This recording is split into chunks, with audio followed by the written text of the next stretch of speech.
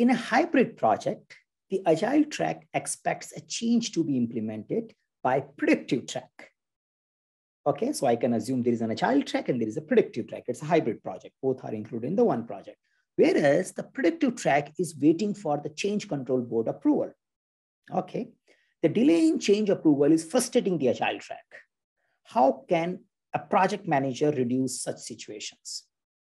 Interesting situations. Yeah, and whenever you have these kind of hybrid situations, usually such kind of integration is the most challenging thing which project manager has to deal with. Let's look at the option. Option A, assign a single person to resolve such issues. So say any change issues related things, we have a manager. You can say X-axis manager who takes care of issue manager. We have an issue manager to deal with. Okay, option B, establish a clear mechanism to track the issues.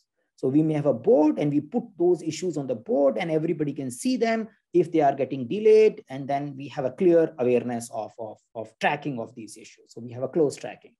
Improve communication between Agile and predictive track.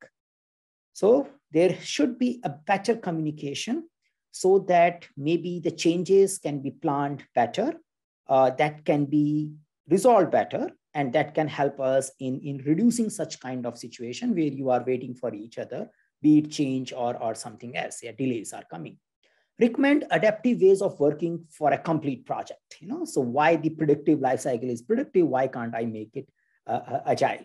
So I believe there could be many other options also. And in the PMP exam, when you have such situation, you may have your own ideas how to resolve it.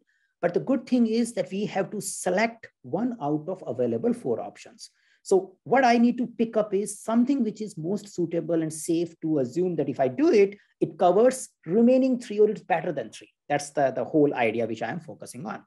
So assigning a single person to resolve such issues might work. Yeah, it might be okay thing to do. You may have some mechanism to handling these issues. But in general, that single person may also becomes a bottleneck. So I need to see if putting this single person is helpful or it can create further issues, because if the single person is not handling it well, we may have a bigger mess. So in general, I need to know the detail about the situation before I can say the single person will be good or not good. That's something I need to see. I can't just see based on the question which I have in front of me.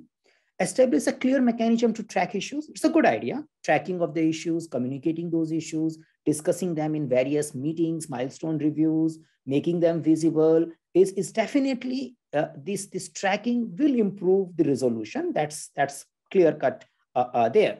Now, improving communication between Agile and predictive track, that also a good option. Yeah. Now we need to choose out of B and C, and there could be a difference of opinion here, and it's a little controversial question in a way. But now the issue here is that should we have a good tracking that will help us in resolving things better, or we need to focus on reducing a situation. Yeah. Now the word which is coming towards here helps us in identifying which out of B or C I should pick up. So B can help me in resolving this situation, whereas a C will be more helpful in reducing such situations. Yeah, so reducing such situations where we have a delays, we have a late information, and which is creating wait time, can be improved if we have maybe early identification of the issues, early processing of those issues.